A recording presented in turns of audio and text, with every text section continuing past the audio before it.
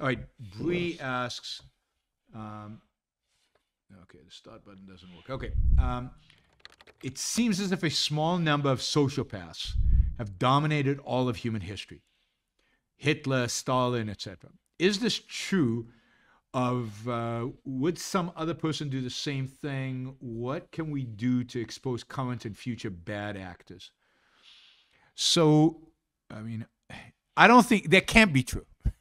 First of all, if that were true, then we wouldn't be here, right? We wouldn't. We'd still be in caves or whatever.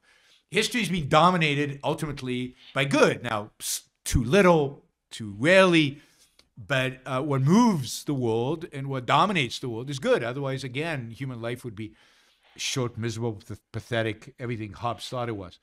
Um, and I also don't like calling these people sociopaths because they are guided by, they might be, but why bring in psychology into this? They are guided by particular ideas. These ideas have consequences. They are fulfilling those consequences.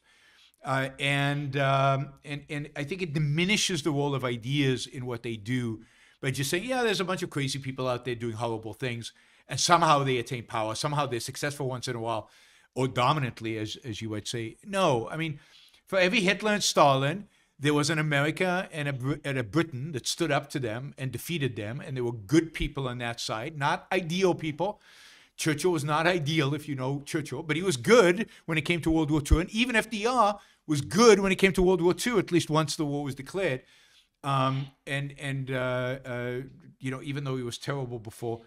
And so there is good in the world, and good constantly is defeating evil. Notice that good constantly, now, too little, too late, but it does defeat it. Again, otherwise you wouldn't be here.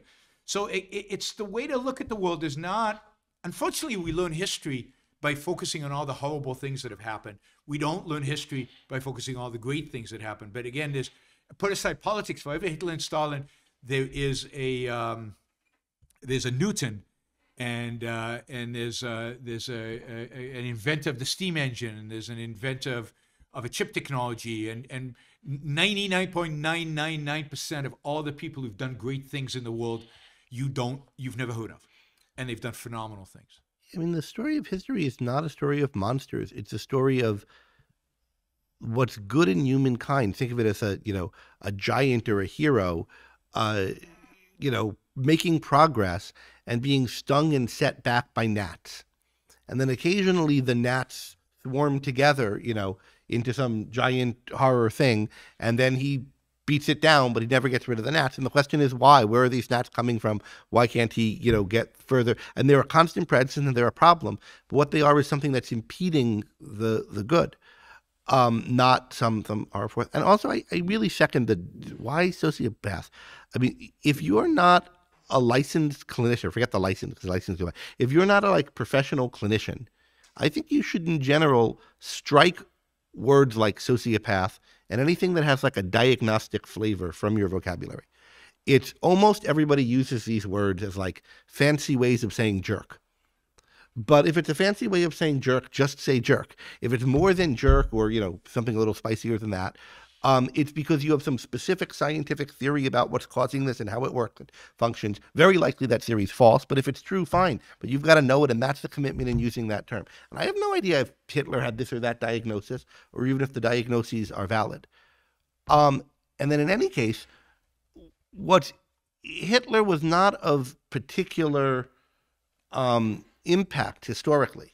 There are always bozos like that around, vicious, evil people like that with whatever kinds of personality issues he had. What's significant about Germany in that period is not Hitler, but what it was that let one of those guys come to power as head of the country, whereas usually those guys aren't running a whole country.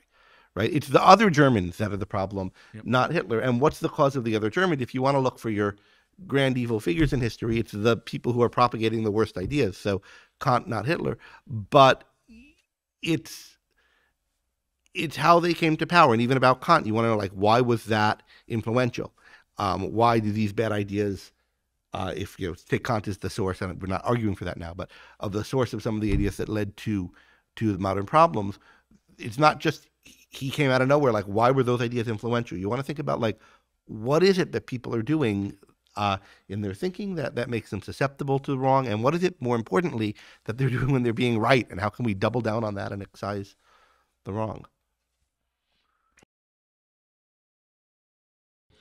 Thank you for listening or watching the Yaron Brook Show.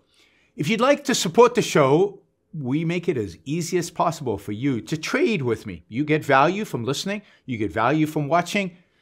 Show your appreciation. You can do that by going to yaronbrookshow.com/support, by going to Patreon, Subscribestar, Locals, and just making a appropriate contribution on any one of those channels. Also, if you'd like to see the Yaron Brook Show grow, please consider sharing our content and, of course, subscribe. Press that little bell button right down there on YouTube so that you get an announcement when we go live. And for those of you who are already subscribers and those of you who are already supporters of the show, thank you.